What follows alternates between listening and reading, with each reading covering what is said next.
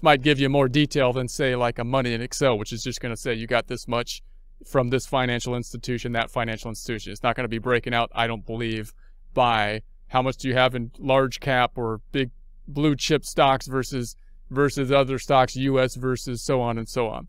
Okay, and then we've got Quicken. Again, I put Quicken on both sides here because I think it has elements of both, although, like I say, I haven't worked with it for a long time, since it left the ownership from Intuit, the owners of QuickBooks, and that's been a while now. So, you know, if anybody has more information on that, I'd be curious to see how, you know, what people are working. I have looked it up and seen what people are doing with it, but again, I can't say anything directly about it. So in any case, then you might have budgeting software. Now notice that all these softwares we worked at here and up top may have budgeting components, like a QuickBooks has a budgeting component in it, but the budget, remember, is designed to go out into the future.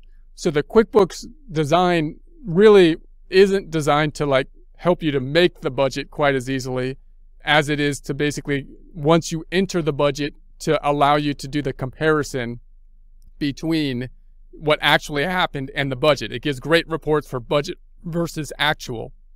But to actually compile the budget, I would still do that in Excel. And we will do practice problems on that, meaning I would make a 12-month budget or something in Excel and then just do the data input, just basically put that into QuickBooks.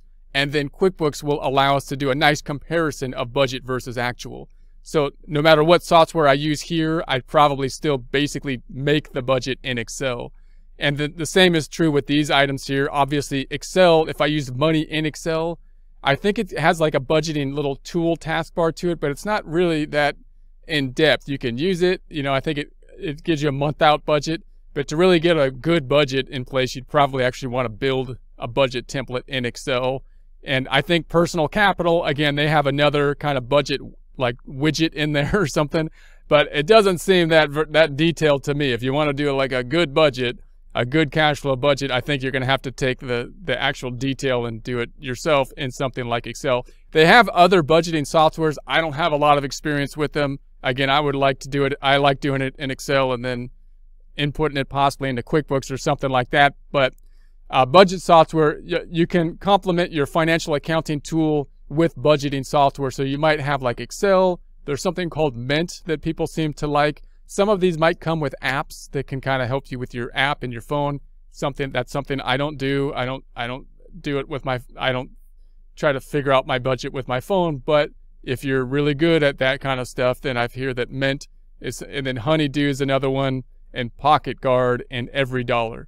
So you might want to see how those things, I would think that those types of tools would complement in some ways, possibly, what you would be doing with your other accounting softwares, helping you to kind of then project out into the future or track what you're doing kind of on a day-to-day type of basis. If you have an app on your phone, you can kind of see if you have a daily budget, or, you know, you can kind of track what you're doing on a day-to-day basis. So they might help supplement what you're doing on your overall picture.